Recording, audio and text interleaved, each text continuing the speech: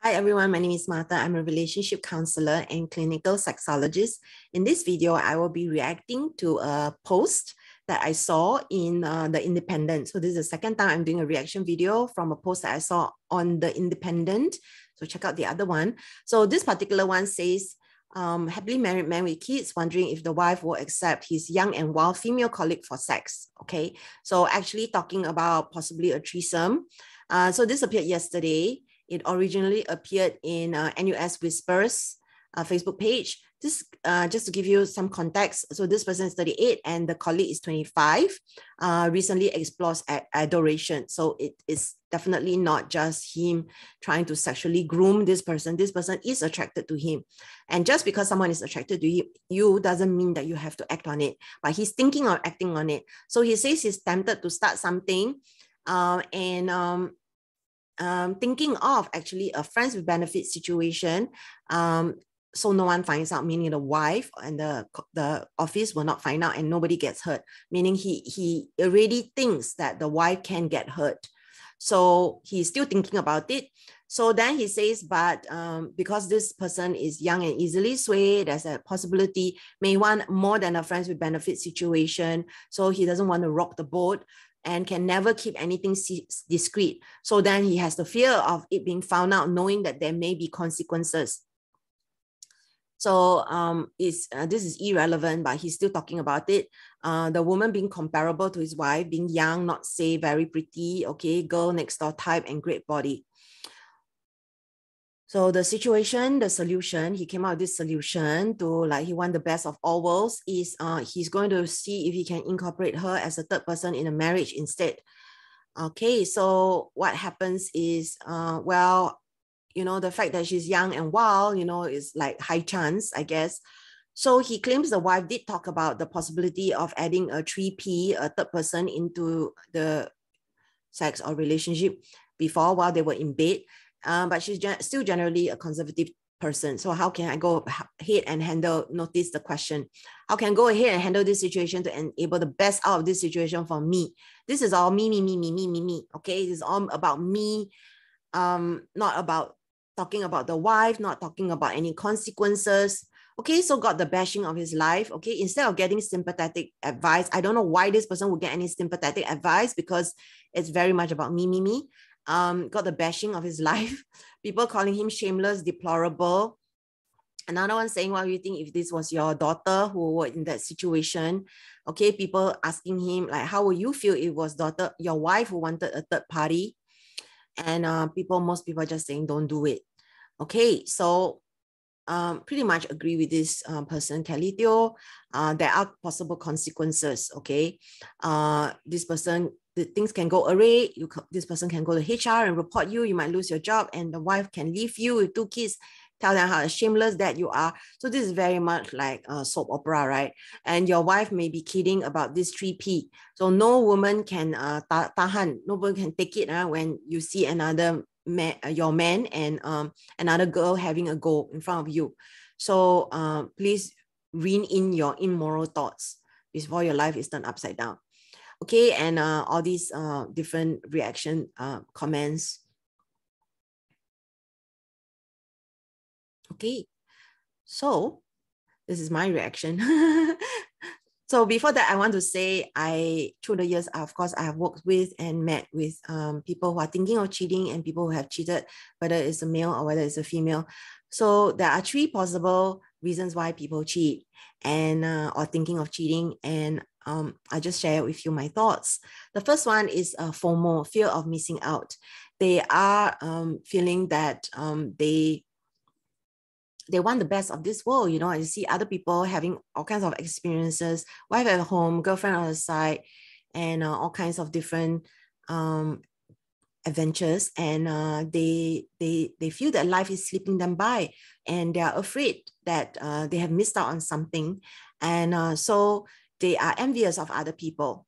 So that's the first possible reason. The second is they are in a miserable, unhappy relationship. Instead of dealing with the situation with their partner, instead of going for counseling, they are thinking that they can farm out this category of their sex life, which is their sex part, and basically just kind of sweep things under the carpet. So I call the second category of people farming it out. The third kind of people are the people who are cheating and thinking of cheating because they feel entitled. They feel that they deserve it. They feel that maybe even to an extent of wanting revenge. So which one do you think this person is? Do you think this person is having FOMO, wants what other people have? Do you think the person is the second one, which is they are actually wanting to farm things out, but he said that he has a great sex life with his wife? Or the third one being he's entitled? So there's only one correct answer in this situation based on what I've read. This person actually feels entitled. This person is selfish, very selfish, only thinking of himself, and also thinking of exploiting the younger colleague. In Singapore, 25-year-old person would be actually more or less fresh out of university. And even though this person would have reached, of course, obviously the age of consent, the issue is that just because they have the physical maturity of a 25-year-old, it doesn't necessarily mean that they have the intellectual and emotional capacity of somebody who's of that equivalent age, say in another country, because by and large in Singapore, most people are pretty much sheltered by their family, and so they're busy studying. So they may not have that emotional maturity when it comes to navigating relationships. So yes, so this person is basically completely feeling entitled and wanting the best of himself.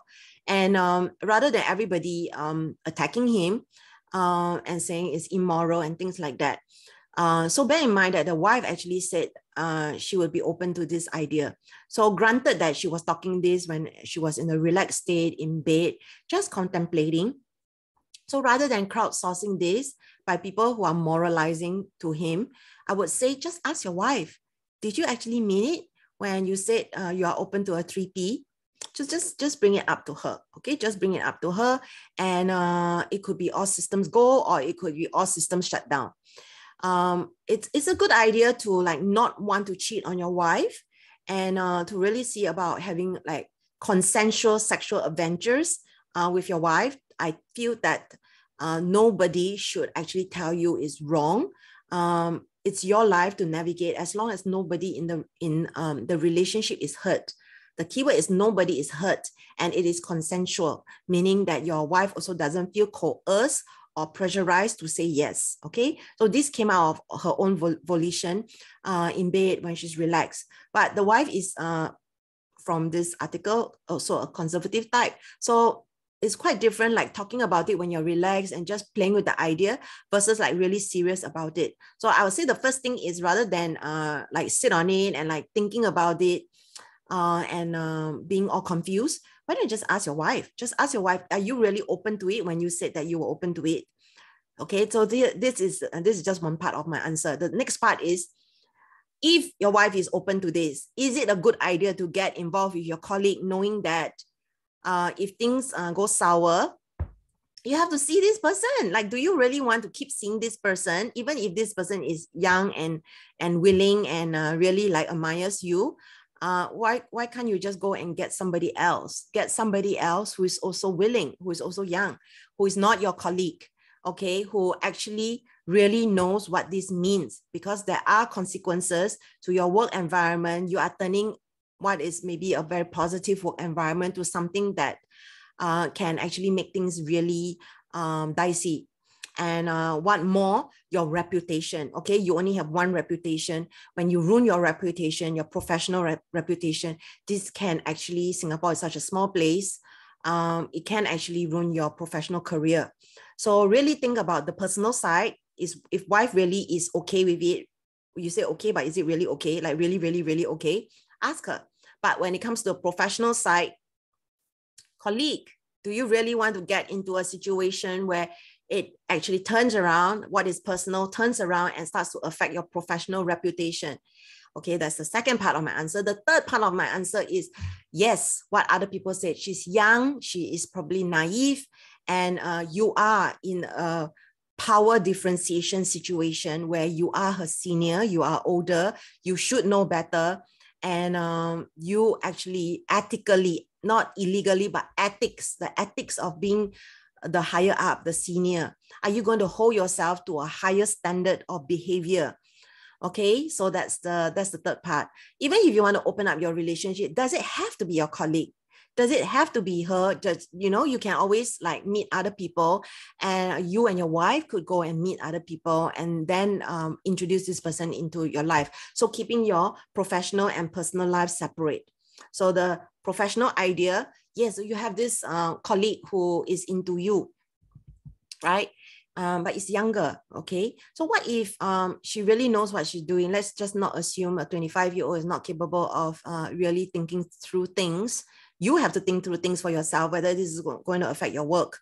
And this young person, I'm sorry to say this, but just because she says she admires you or even has fallen in love with you, it doesn't mean you have to do anything about it, It doesn't mean you have to act on it. It needs to be mutual, okay? Even if you like this person, you also use your prefrontal cortex, use your logical brain to ask yourself, is this a good idea? Is this a good idea? Even if this person likes me and I'm also attracted to this person. Just because you're attracted to someone doesn't mean you have to act on it. Okay, how many times has it been when so many, I've all these people like saying that they admire me or I'm sexy or beautiful or whatever. Okay, you can disagree, I don't care. But the thing is, when they express their admiration for me, they could be all confused with what they see on screen and they assume certain things about me, even though they don't really know me. And then they think that they've fallen in love with me, okay? So it's really also not just about what their attraction is, it's also about where it sits with me. Because I do know, because I am a counselor, we do go for ethics training, that we know we are actually in a position of authority, we are in a position of power, that they are actually coming to us really vulnerable. So there is a code of ethics for counselors that you do not get in any romantic or sexual relationship with your clients. And I have abided by this for the last 12 years. I have never gotten into any romantic or sexual relationship with any of my clients. And it is so important because Singapore is such a small place. But has there been a situation where clients are attracted to me and I'm also attracted to them? Yes. But I choose not to act on it because I really value how the nature of my work is, that they actually are projecting things onto me, and what they see is not real. It's not real. So your colleague is confusing adoration of your work ethics, of your work strengths, maybe how intelligent you are, how capable you are, with emotions. And so that is actually very flattering, and it's really nice to know when someone admires you. And sometimes it's also okay to just let it stay there. The fourth thing I want to say is look at yourself in the mirror and ask yourself, are you going to be somebody who is okay with plotting on your colleague? I know you haven't done anything yet, but you are scheming away. You're scheming away on the fact that she's young and vulnerable, and words like wow, okay? Just because somebody in a moment of weakness express adoration and admiration for you, it doesn't necessarily mean they want to do anything about it. So just as I ask you, you ask your wife, you can also ask this colleague, and then make it clear, like, I've thought about it, and we stay colleagues, okay? Is my advice to you. Very strong advice, because you only have one reputation, okay? And when it comes to work, keep it clean. Work is work. Be professional, okay? Don't be one of those people who creates the toxic environment at work. Don't do sexual grooming. Don't be targeting your colleagues. Don't do sexual harassment at work. Don't be accused of all these things that actually makes it really, really uncomfortable and unsafe for any woman. So with that, I hope I have given enough advice. The first one is ask your wife if she means what she says. The second one is really think about your professional reputation. The third is really think about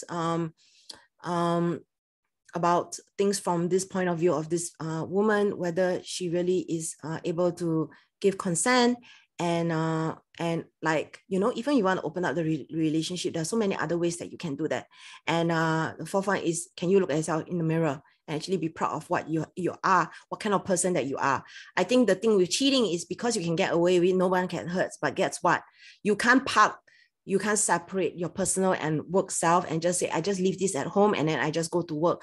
And when it's all embroiled, and you get into this whirlwind and you have all these like whirlwind of romance, you know, maybe what you're really lacking, fifth one, is you're lacking the spice and excitement that you used to have. So rather than seek it out in other adventures and playing with fire, really acknowledge what it really is. The sex is good, but maybe you're missing on the passion, the spark, the fire that you used to have with your wife. Because now she even though she may look physically okay, but the charge, the energy between the two of you is different. So go back and look at the fundamentals of the relationship. Look at how strong your relationship is, how it's sparking you or not, and just look at what it really is, rather than do this second thing that I mentioned just now, which is some people who are thinking of cheating are actually farming out a problem. So maybe you think it's all okay, but if you really look deeper, maybe it's not really as okay as you claim. And that's what I see in a lot of my clients. So don't be one of those people who just look at the grass is greener on the other side and then just regret. Don't be a selfish person and just be thinking of only from your own perspective and not thinking about what is in the best interest of everybody involved. And so yeah, I hope this has given you some additional food for thought. So this has been Martha of Eros Coaching.